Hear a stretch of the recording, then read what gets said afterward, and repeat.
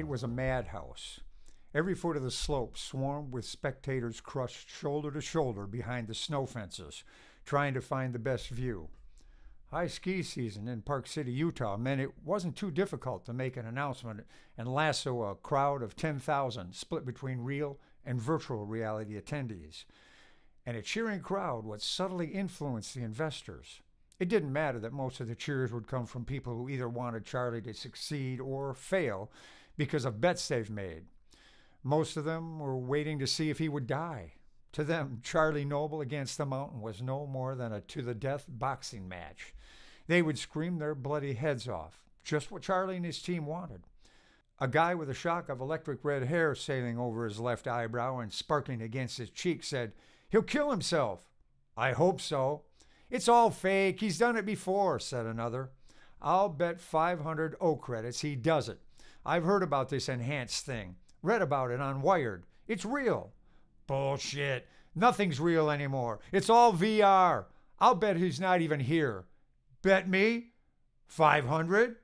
Yeah. Okay, you're on."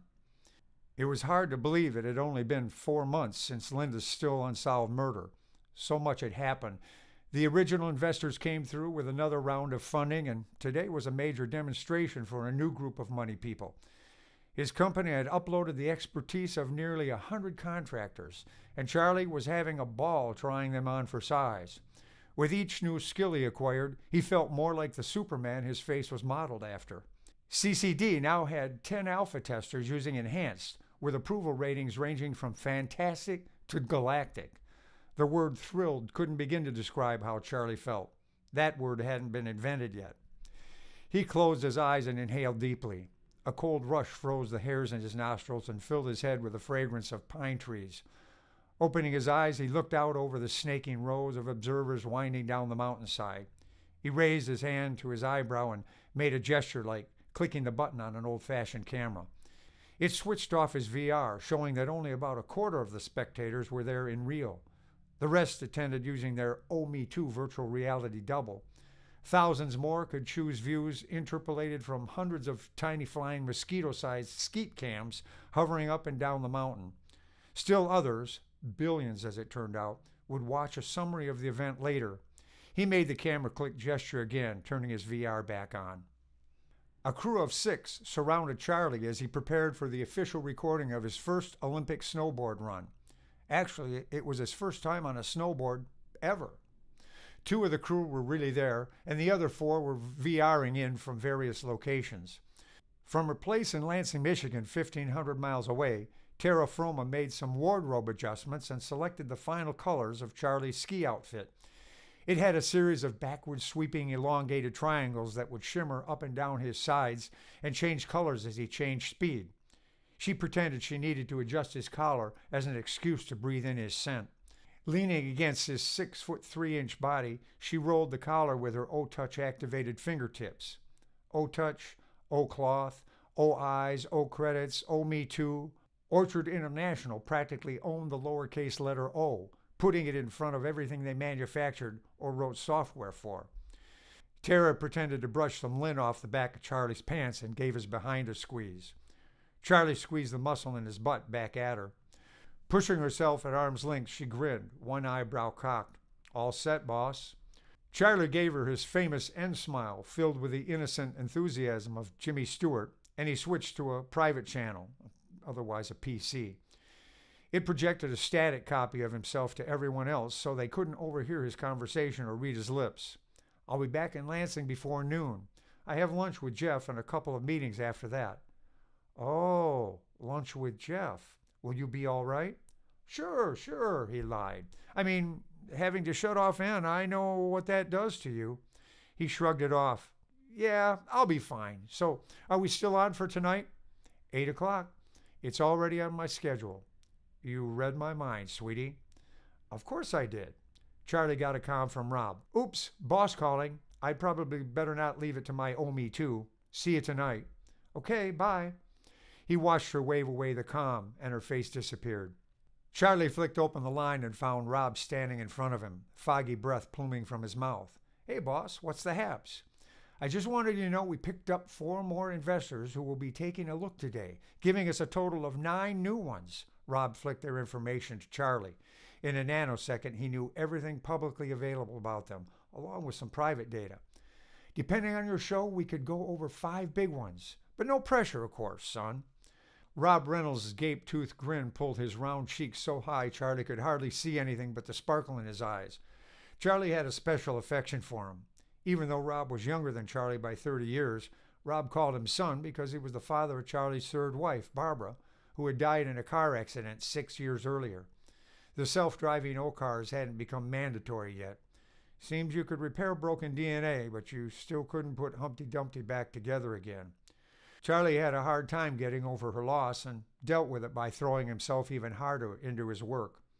That was not a problem today. Things are going great here, boss. Then his lips tightened. But I keep wishing Linda could see us. She would be so proud of how far we've come. I know, but having her expertise inside the N-Hanced servers is the next best thing to having her here. Not even close. Charlie pictured Linda at her desk littered with empty food containers and how she chewed with her mouth open, unable to stop the wild flow of ideas long enough to swallow.